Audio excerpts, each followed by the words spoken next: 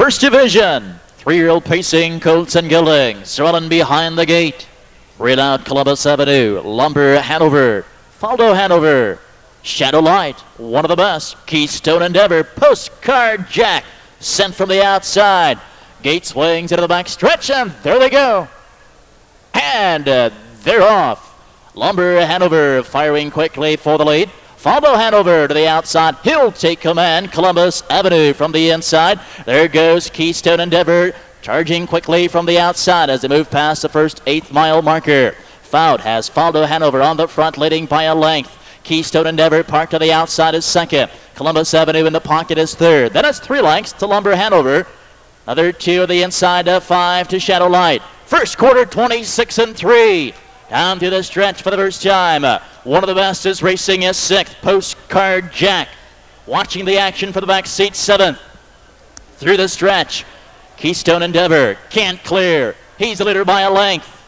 Faldo Hanover to the inside. Won't give it up easily, 2nd. Columbus Avenue on the inside is racing at 3rd. Lumber Hanover on the inside of 4th. Shadow Light follows 5 the half. 54-4. Run of the clubhouse turn into the back stretch. Keystone Endeavor on the outside by a neck.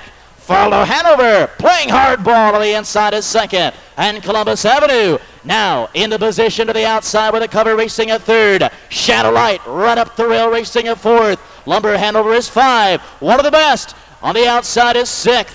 And Postcard Jack 7th.